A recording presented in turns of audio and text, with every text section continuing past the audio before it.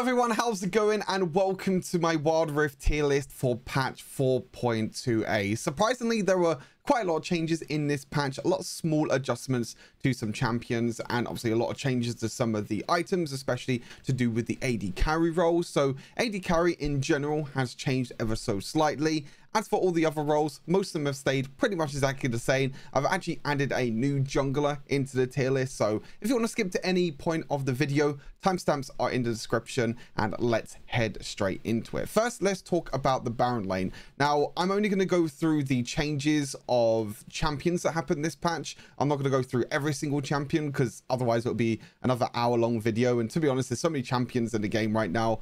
Like I said, most of them have stayed the exact same, but I'll focus on the champions that had some changes and adjustments in patch 4.2a.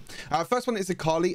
I'm very surprised that Akali actually got a buff. If I remember, it's to her base armor, which actually helps her in the early game. I always say that Akali is fairly weak during the early game, which is very true. She struggles a lot against some of the bruisers and some of the assassins in the early game, but now Akali gaining that base armor in the early game is really, really nice for her. Allows her to sustain up, allows her to freely be able to trade in laning phase and also survive during the early game, and then scale up easily into the mid and the late game, which is where Akali can shine. She could be so strong at 2 or 3 items, and now I believe her first ability does more damage now, so there you go. More damage for Akali.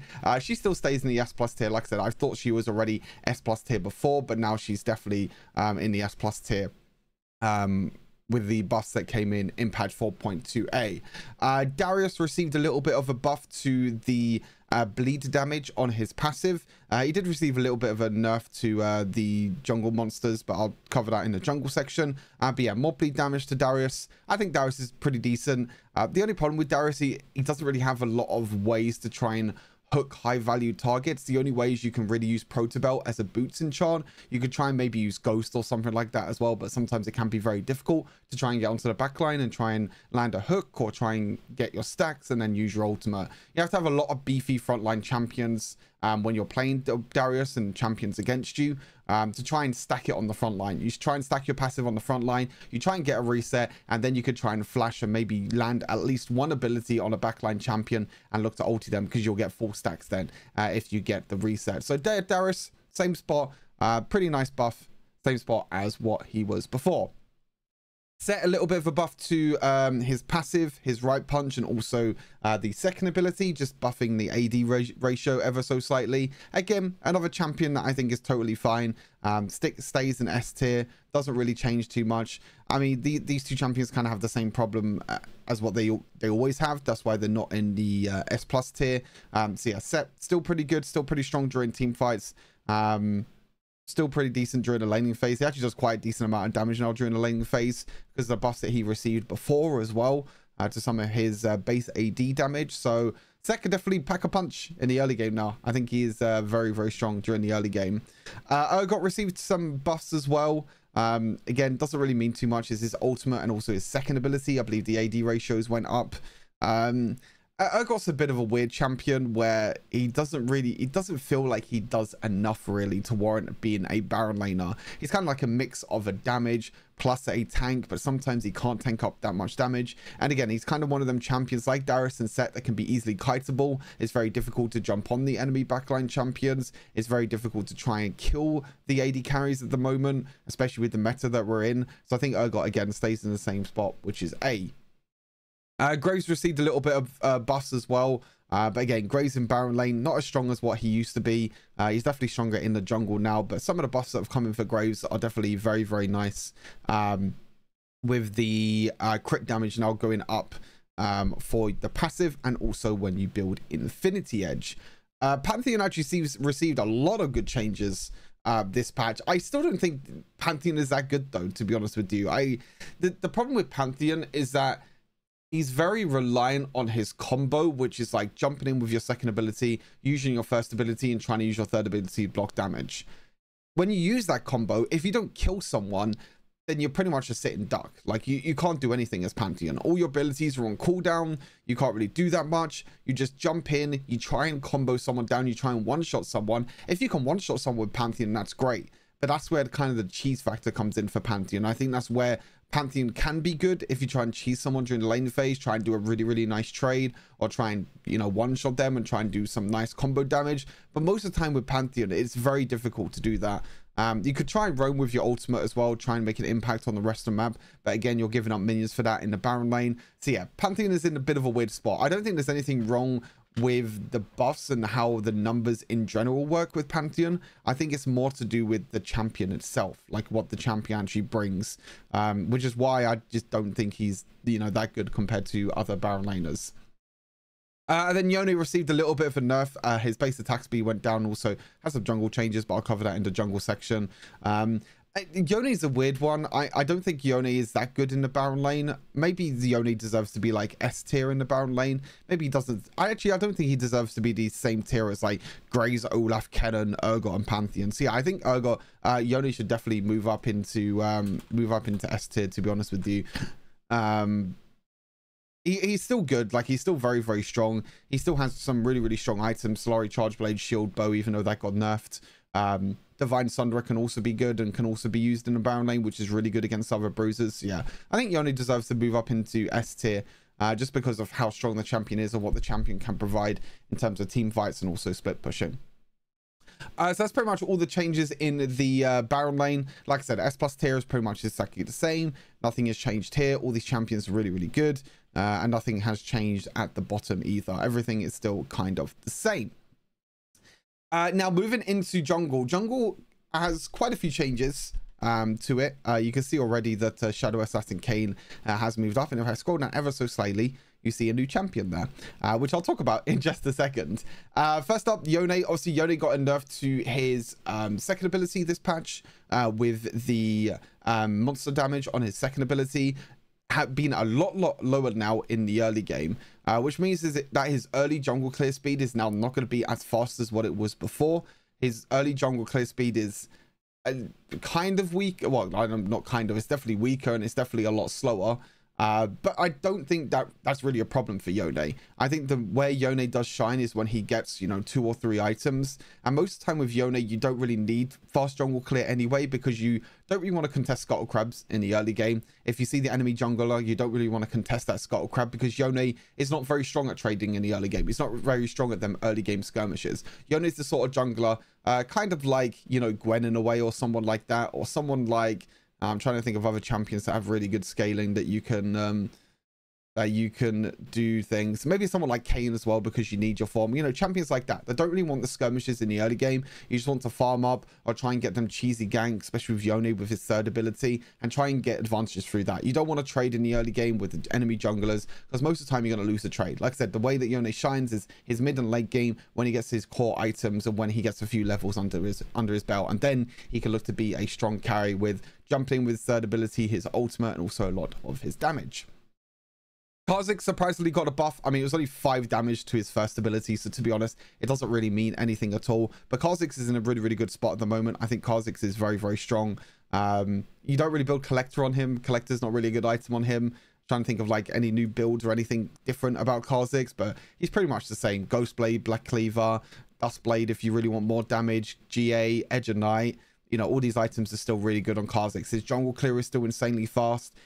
His skirmish potential, and also when you find isolated targets, he can one-shot enemy carries in the backline. He's still really strong champion in general, and definitely a champion that I would recommend to play, because he's quite easy to play and also very easy carry to play. Right, moving on down into S tier. Quite a few changes here. First up, I want to talk about Kayn. Now, Kayn in general as a champion, it's not even Rast or Shadow Assassin Kayn. Kayn in general got a huge massive buff this patch. You now only need 7,000 souls instead of 8,000 souls to get your upgrade now, which I felt to be quite a big difference with Kayn. There's a little strategy that you can do with Kayn as well. You can actually start with Shimmering Spark, which is the defensive item for Kayn. This actually gives you a little bit of an advantage in the early game, because Shimmering Spark does damage to champions and also monsters around you, which helps the jungle clear ever so slightly, but also helps him gain more stacks as well, because when he looks to try and gank, all he has to do is get close to enemy champions, and he's going to be dealing a little bit of damage with Shimmer and Spark. So it gets to your form quicker, and then you can, you know, sell the item later on. You only lose like 200 gold in the end, but it's so worth it because you get your form so much quicker. Obviously the buffs that happened to Shadow Assassin and also new items and everything that's happening to Shadow Assassin Kane is making him stronger, but also Rust Kane as well. I've been seeing some Rust Kanes as a tank Kane in the end, going Ghostblade into Manimune, because Manimune is such a good item. The problem with Manimune is that you're kind of a little bit weak when you're stacking up Manimune, but when you fully stack that Manimune, you do so much damage, especially with Shadow Assassin Kane. You could just one-shot anyone on the entire map. Like, he could do a lot of damage now. It's been a while. He's received about 8 buffs, to be honest with you, but now I feel like he's actually in a really, really good spot, Shadow Assassin Kane, where he can farm in the early game, gain his stacks very, very quickly. Obviously, you need to make sure with Shadow Assassin Kane that you actually get a lot of ranged champions, because then you can get your stacks a lot quicker. You only need 7,000 souls now. There's a cooldown reduction, a few cooldown reductions as well, with the buffs to his name, and then you can get Shadow Assassin form a lot easier. And then when you get Shadow Assassin form, that's when he could be really, really strong, because he's so fast around the map. He has so much mobility. His ultimate can dodge skill shots, and he can do so much damage. Very, very cool champion to play. Very fun as well. But I still think Ross Kane is the same value as Shadow Assassin. You know, Ross Kane is still very, very strong. It just kind of depends on the situation of the game. You know, if you get a lot of melee champions, go for Ross Kane. If you get a lot of ranged champions, then go for Shadow Assassin Kane. Obviously, the build is ever so slightly different as well, so you need to make sure that you have the correct build and the correct rune setups before you actually get into the game. Graze with the buff, and also the changes that happened to Bloodthirster, and to be honest, the changes that happened to Shield Bow, because I don't think the Shield Bow nerfs were enough, to be honest with you. I think the big thing with Graze now is actually Bloodthirster giving you extra AD, gives you 55 AD now, which I think makes, you know, Bloodthirster a really, really good first item on champions like Graze, and even Samira now as well. I think Graze is in a really, really good spot right now because he has so many strong items that he can go Bloodthirster, Shield Bow, double physical vamp items. You also have Black Cleaver, which is still a really strong item, and you can carry on building crit afterwards. You can go for Lord Dominic's Regards to get the percent armor pen and also the crit afterwards, and you can go for like IE last item. The problem with Graze is that obviously his range is very, very low, so you have to get up close and personal against some of these bruisers and assassins, which Graze kind of struggles against. But with more AD, with Bloodthirster, it's definitely going to help him with his jungle clear in the early game. And I think in general, with the buffs that happened to his crit damage, with his passive, and also his when building Infinity Edge, I think makes Graves in a pretty decent spot. I think Graves is pretty nice jungler to play, cool range champion to play, very easy to play as well. You just have to make sure that you use your abilities correctly, like trying to bounce your first ability off the walls, etc., things like that. Right, let's talk about a new jungler that I've added into the tier list, and that is Twitch. I've also put in AP Twitch as well in this jungle build. I can show you very, very quickly.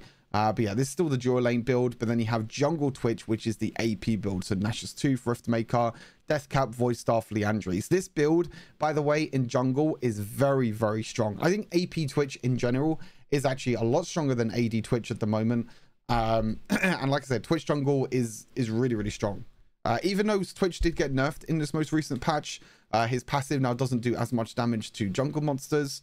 He also got a little bit of less movement speed on his first ability, but to be fair, that doesn't matter. The one main thing about Twitch, what makes him, you know, relatively strong at the moment, is his invisibility. I think a lot of players don't understand how to play against invisibility and how to play against Twitch. Twitch is a champion that only needs level 2. All you do is like do red buff and then you can gank at level 2. A lot of players do not see this coming, and if you can get a cheese gank and get a, you know, early lead for one of your laners, if you just get a, you know, a level 2 gank off, then you could have a really, really big advantage in the early game. So yeah, really cool jungler to play. I've definitely tried it a few times as well. Still really strong even after this patch. Darius again got a little bit of a nerf to jungle monsters. He doesn't do as much damage to jungle monsters anymore, but again, Darius is still pretty good in the jungle. His jungle clear speed's pretty decent. His ganking potential's okay. Again, Darius just kind of falls into the same problems as in the Baron lane, is that he kind of struggles to try and get into the back line and try to get into the AD carries. Again, Pantheon, small buffs, well, sorry, big buffs, but again, nothing really changes to Pantheon. He still runs into the same problems in the jungle, same as the Baron lane, where you can try and combo, you can try and gank and try and get a kill, but again, it's very, very difficult. So yeah, play Pantheon at your own risk. But I think the buffs are definitely a step in the right direction for Pantheon. I'd be interested to see where he actually lies in terms of you know, other people's tier lists, and also just in general, you know, the win rate and play rate and everything as well. Pyke received quite a few buffs this patch. I don't think Pyke jungle's a bit of like a niche pick, kind of like Twitch as well. There's a few like niche picks here, like Pyke, Twitch, Zed, Darius, for example. Like these are all very niche picks that are not really junglers in a way, but you can make them work, and they are possible to play. But Pyke, with some of the damage buffs that he got on his first ability, and now the execution threshold going up on his ultimate, makes Pyke pretty good. Also, his armor and MR now gets more at every single level. So you're going to be a little bit tankier with Pyke, but also you're going to be doing more damage as well, which is always very nice for him. And then Musty, I think Musty is a champion that I haven't really tried out yet after the buffs. I think the buffs actually look kind of decent. You know, base AD in the early game definitely helps his jungle clear speed and also cooldown on his first ability. So I could definitely see Musty maybe going up in terms of a tier. But again, Musty just falls into the same problems as before. His changes don't really do too much. You know, very easily kiteable, very easy to just CC and just lock down. He's very, very squishy. So yeah, he's in a bit of a interesting spot at the moment. But I do think the Musty is definitely going to be in a better position than what he was before, but I don't think he's warranted to move up into the A tier. I think he just stays in the B tier for now. Into the mid lane, no changes here in the mid lane. Nothing at all. You know, champions like Corki is still really strong in the mid lane. Lucian, even after the buffs to Essence Reaver, again still sits in the mid lane, because you just kind of go for the same build with like Manimune, etc. Everything has pretty much stayed exactly the same. You know, Yone still in S+ tier, even after the base attack speed nerfs. Again, Yone in mid lane is still very, very strong, because you can just kind of farm the wave for free. You still have a shield on your second ability. You have your knock up. You have really great ganking setup potential. So yeah, Yone is still S+ tier in my opinion. Again, Akali still S+ tier as well. Even, you know, she got buffed in the mid lane, which is kind of crazy. The buff to Akali is more of a buff to Baron lane Akali than mid lane Akali, because a lot of the time you don't really play against AD champions in the mid lane, so the armor in the early game doesn't really do too much, unless you're against someone like an Orianna that likes to auto attack you a lot, or maybe some other champions like Corki or Lucian or something like that. So, you know, definitely helps Akali against some champions in the mid lane, and obviously she gets more damage on her first ability, which is quite disgusting.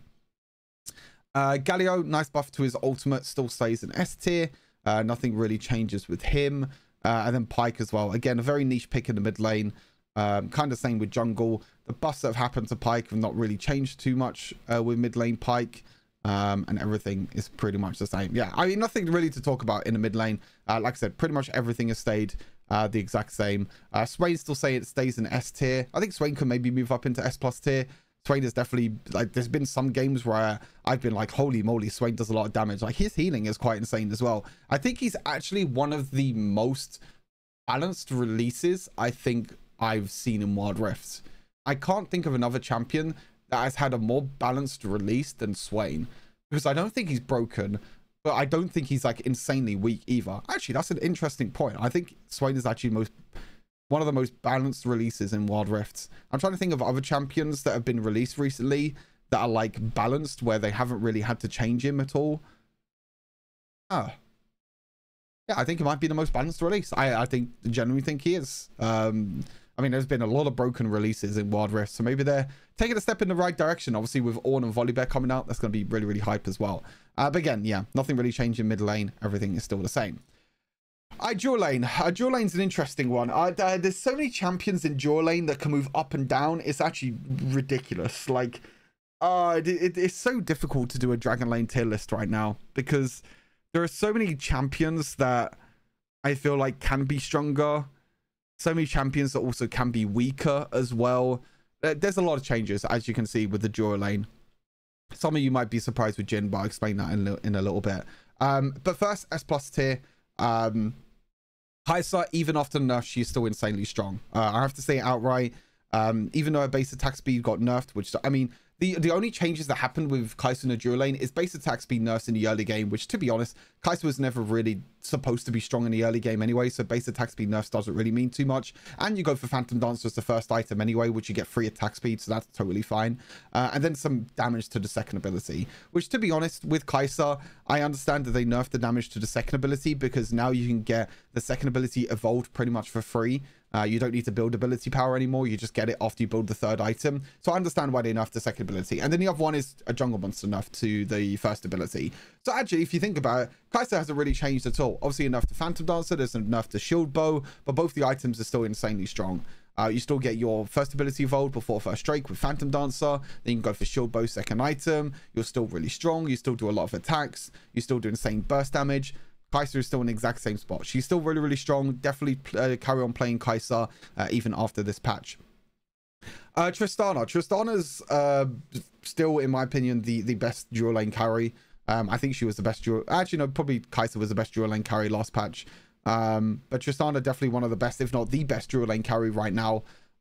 She's so damn strong. It's absolutely ridiculous. I mean, she gains range for free. She has a huge amount of attack speed, which you can also get improved with Phantom Dancer. You have a huge massive amount of burst damage with your third ability and also your ultimate.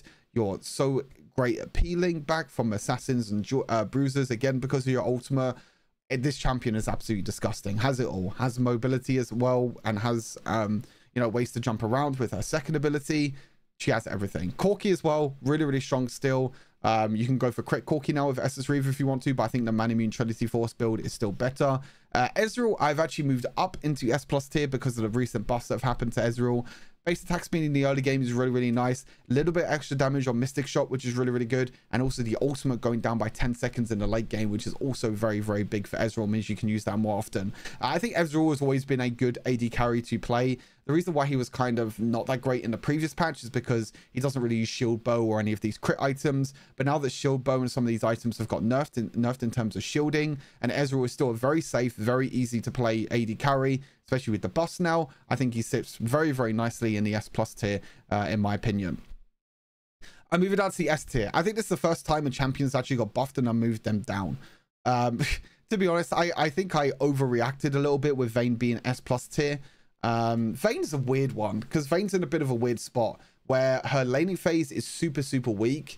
And the item build at the moment is a little bit weird. It's like you go Blade of the Rune King into Phantom Dancer, and then you go for like Shield Bow. But then you can also go for a third attack speed item if you want to, but it's not really ideal because before you would go for like Blade of the Rune King, Wit's End into Phantom Dancer, and it'll be pretty good. If you go for that now, you don't feel as strong, in my opinion. You don't feel as strong. And the one thing is that Vayne kind of struggles now in the 1v1 duels against champions that build Phantom Dancer as well, because they have more attack speed and they can do more burst damage, and also because they have Shield Bow. So I think Shield Bow is maybe it's still a good second item to buy. You can maybe buy a third item to buy, sorry, you can maybe buy Nash's Tooth. But yeah, Vayne's in a bit of a weird spot. I don't think Vayne deserves to be S+ tier. I think her early game is way too weak. And yeah, that's pretty much it. Xayah stayed the same. Pretty much nothing has changed with Xayah. Varus again stayed the same. Nothing's really changed with them. I mean, Varus got a little bit of a nerf this patch, but Varus changes doesn't really mean too much, to be honest with you. Still a really, really strong champion. You still got AP Varus. You can still go AD Varus, Lethality.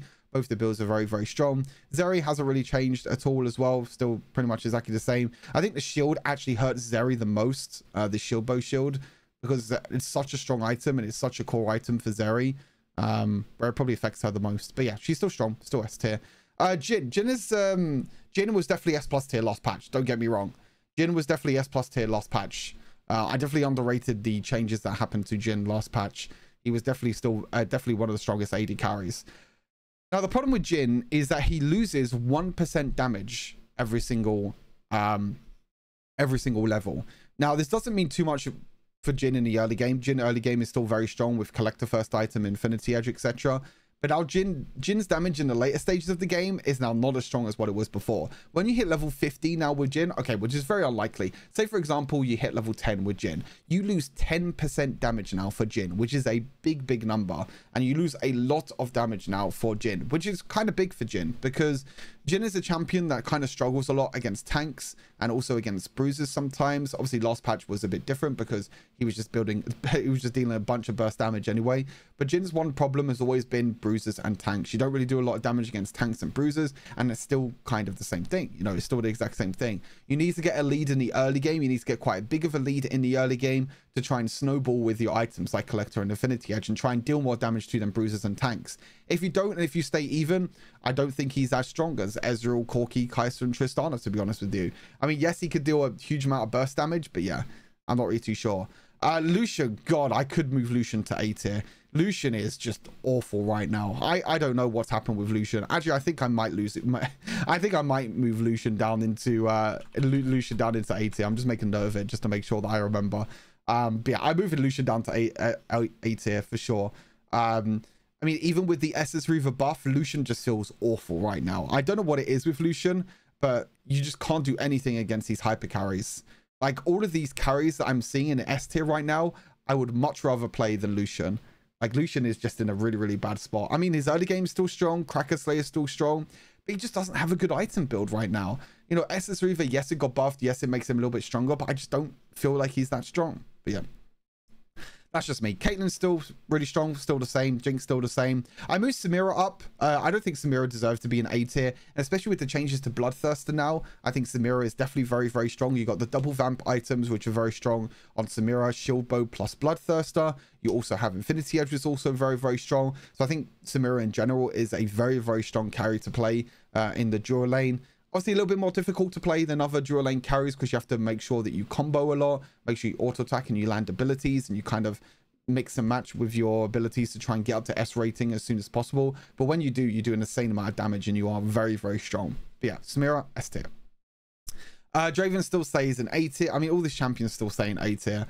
Miss Fortune's the only one that got buffed, but again, I think Miss Fortune still stays in A tier. I don't think Miss Fortune is near enough as strong as what she was like, you know, about a year ago now. You know, even with the buffs that have come in, SS3 Miss Fortune feels okay, but again, not that strong. Ashe, Twitch, Draven, obviously this is AD Twitch, but yeah, still pretty okay. Akshan B, obviously better in the mid lane, and then Senna down in C tier. Right, last one, we move on to supports. I don't think anything has changed in the S plus tier. I think all these champions are still really strong in the S plus tier. Karma, Nami, Lulu, Yumi, especially because the meta we're in at the moment still, with hyper carry, AD carries, all these supports are still very strong. Obviously Pyke support got a pretty huge buff this patch. I was tempted to move Pyke up into S plus tier, but I do still prefer to go for enchanters instead of Pyke. But if you want a really strong you know, solo carry support, then 100% pick Pyke, because Pyke is disgustingly strong right now, because of the changes that happened and the buffs that happened to him in the most recent patch. So Pyke, really good spot. And Rakan have moved back up into S tier. Even though Rakan did receive really big heavy nerfs a few patches ago, it's kind of like, it's kind of balanced itself out now in a way where people are finding like different builds, different ways to build Rakan. People going like Imperial Mandate now, which will give you a little bit more damage on your abilities and also your knockups. So I think there's different ways to play Rakan, and I think Rakan still has a lot of playmaking potential, and I still think that he's very strong.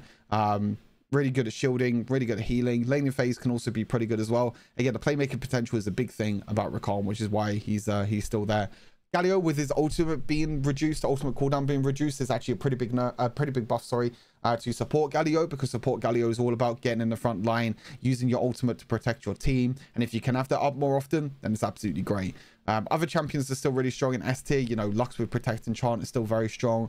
Senna is still very good. Janna, which is going to be my next A to Z guide, happening very soon. And then you have Set. Even though Set got buffed, Set is still a niche support. But yeah, you have these niche supports down here. Shen, Nasa, Set, Morgana, obviously Blitzcrank is still down there. But yeah, Seraphine, Sona, Brom, Soraka, Ashe, all of them are okay.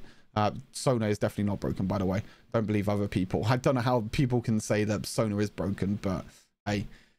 We live in a crazy world. Anyway, that is everything for the tier list for patch 4.2a. As always, if you want to check out the website is Wild Rift Fire. I do all the builds and everything over on Wild Rift Fire. I probably need to do a rune tier list soon as well, because I have changed some of the runes around. I'll probably do a rune tier list soon, like an update on the rune tier list. But yeah, we'll have to wait and see about that one. Anyway, appreciate you all tuning into the video. See you all very soon. Hopefully you enjoy your rest of your day, and I'll see you all in the next wild video. Peace.